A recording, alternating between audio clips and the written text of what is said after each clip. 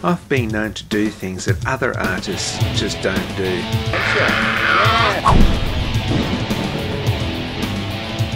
Welcome to another of my printmaking series, and today we're talking about monotypes. A little bit different from monoprints, which you can do without a press. Monotype, it's best to have a press with this. It's a slightly different, but like the word mono means one, it is still a one-off print. This time I want to use colour, and lots of colour.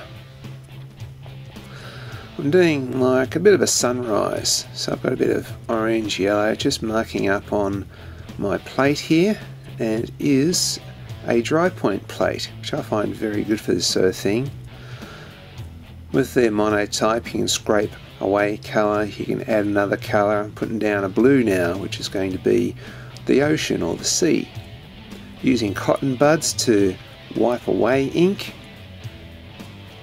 and I'm also using cotton buds to add on some ink. I'm putting in bits of yellow, sort of like for stars, planets, that sort of thing.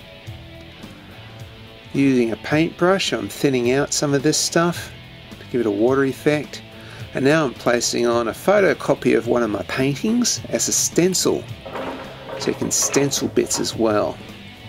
And there we have the print so far. I'm going to add a little bit more to this, a bit of more water. You just keep adding colour after colour. And because it's a clear, transparent plate, you can sort of see where to put it. Now I'm adding the black, and again I'm using the stencil here to just make some parts black. So I've put this over basically the photocopy I did of my painting, and I'm just wiping bits away. Again, registration because of the clear plastic. You can see the cotton buds have wiped some bits away. And I'll print this again and take the plastic off very carefully, and there's our monotype print. It's a little bit weak. I could do a bit better, I think. So there's the monotype.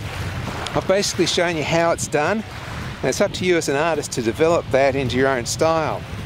The last print I did, I'm not that happy with. The black is a little bit grey, it's a little bit light on. Could be not enough pressure on the press, but more likely it's that I took too long in actually trying to draw that and the ink started to dry. But I'm going to give it another go. So watch, here's my last attempt at doing this right.